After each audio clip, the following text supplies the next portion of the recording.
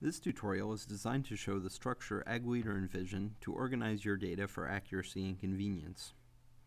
To access Management Setup, from the home screen, press the Setup button, and under Configuration Setup, press the barn silo icon.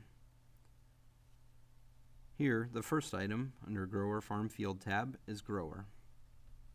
Grower refers to the business or person that the system is in operation for.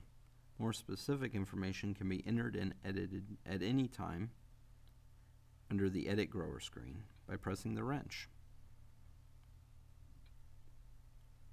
Next tab is the season. Season is defined as the calendar year that the crop will be harvested. A season needs to be set as active before the system will log any data. Start date and new season reminder allows us to set a date for an on-screen prompt to remind you to create a new growing season. Typically, this follows the inputs for a growing season and less off the calendar year.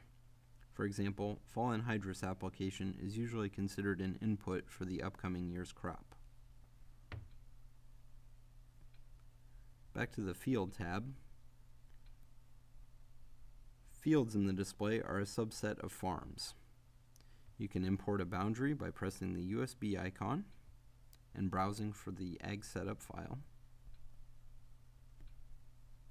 Also, with it highlighted, press the wrench and edit information like area, township, range, FSA number, etc. If you are importing these management setup items from SMS, you can browse for the Ag Setup file from the home screen with the USB present and import setup. This will not overwrite any data, only add to it.